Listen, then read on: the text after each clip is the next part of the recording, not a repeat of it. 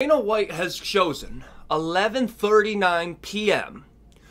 to finally unveil some UFC 300 fights. We got 3 in total and we got a few other fight announcements, but I want to talk about the 3 fights he has unveiled and one potential fight that is being hinted at by none other than Alex Pereira. Let me just say, before we start, please consider a like, share, comment if you enjoy the video, and if you're subscribed already, please consider hitting the bell icon. Really helps me in the algorithm. And with that out of the way, let's get started. Now, a few of the fights that ended up getting announced is the prelim opener of Bo Nickal versus Cody Durden. Now, Cody Brundage. I'm getting somebody else confused. Now, let me just say about this. I know some people are saying Bo Nickal is being handed cans to build up his resume. He's getting easy opponents. And all I gotta say to that is, who do you think wants to fight Bo Nickal? Like, as a fan base, we all agree that people like will dodge Dagestani fighters. Bo Nickal is our equivalent of a Dagestani wrestler, okay? Nobody wants to fight Bo Nickal. If anything, I give Cody Brundage, who is 10-5 in his pro career, I think we need to give him a solid stack of money. Because nobody wants to fight Bo Nickal. And, I mean, like, it's not like he's a bum. I mean, he's coming off a 2-fight win streak. I believe his last fight came off a round 1, actually, no. 2 of his last fights ended in a round 1 finish. So, we're slightly going up in difficulty, okay? Bo Nickal's getting tested. It's a good prelim opener. I was never a fan of Bo Nickal getting guaranteed a main card spot, purely because, I mean, you gotta earn your keep. And if we are gonna give him opponents that are at his experience level, which we should, those guys don't deserve to be the main card opener. They just don't. I think this is a really good spot for this fight. I have nothing to complain about here. And we're going to go on to the next fight. This next one is another preliminary bout. And this one I actually was able to somewhat predict. It is Aljamain Sterling versus Calvin Kattar for his 145 debut.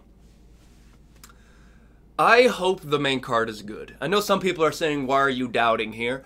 And because I don't know what the UFC is trying to do for the main card. But Aljamain Sterling versus Calvin Kattar as a preliminary bout is insane. I know Aljamain Sterling gets a lot of shit, but Aljamain Sterling versus Calvin Kattar, that's a good fight. We finally get to see what the skill level of Aljamain is at 145 pounds.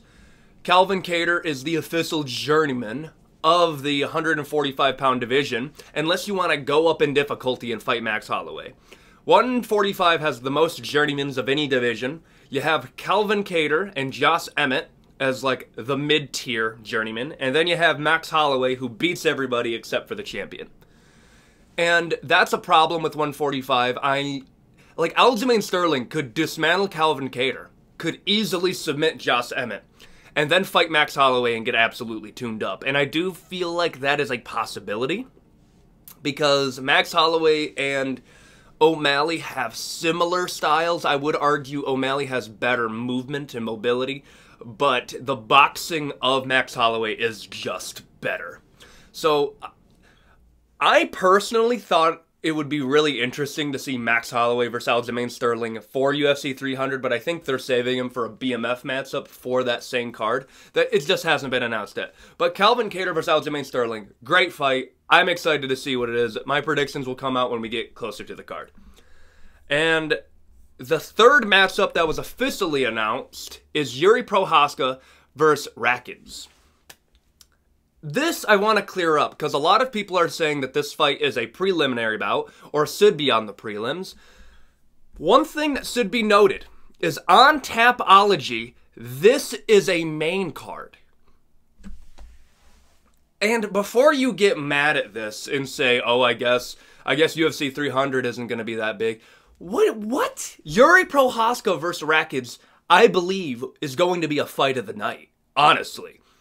This will be one of the best fights on the entire card. You have Yuri Prohaska, who believes in only violence, and Rakic, who is the dark horse of the entire division. I like this placement of the fight better than what was supposed to happen. To give you the brief explanation over why this fight is happening, because a few of you are going to realize, wait, wasn't Jan Blachowicz supposed to fight Rakic?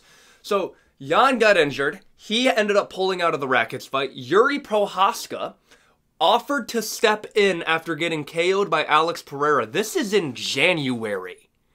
Offered to come in after getting KO'd by Alex Pereira. Rakic agrees. Yuri agrees. The UFC puts the kibosh on it and is like, wait a minute.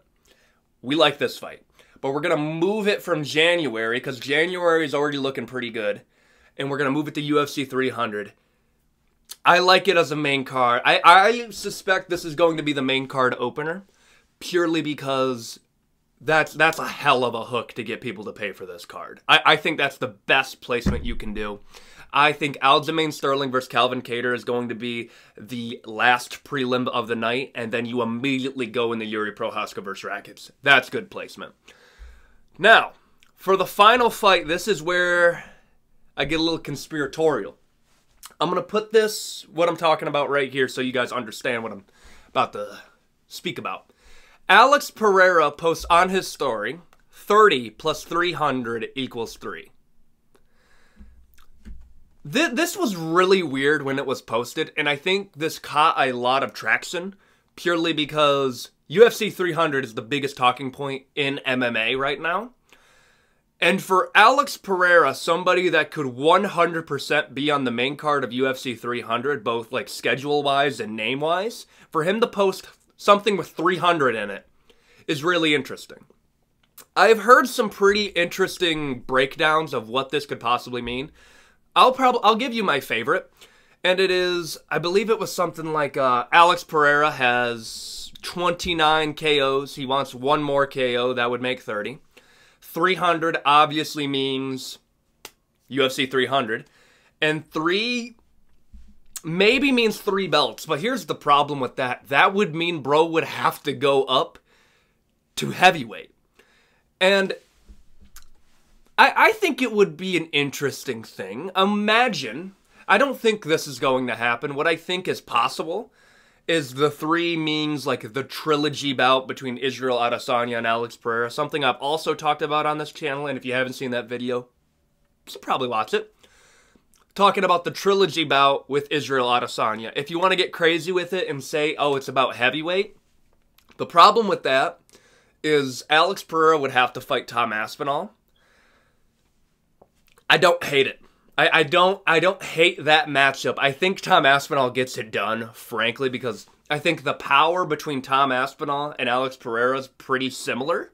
I think Alex Pereira has slightly more power, but Tom Aspinall is quicker. The only edge that I would give to Alex Pereira outside from a slight power advantage would be, bro is just so unorthodox, it's hard to get a read on the guy, and that's one reason he's able to win all these fights. I think at the bare minimum, this hints at a potential return at UFC 300. I love that. Honestly, I don't even care who he fights. I don't think the Jamal Hill fight's going to happen. I think the injury is still healing. I think that's going to be his first title defense at light heavyweight.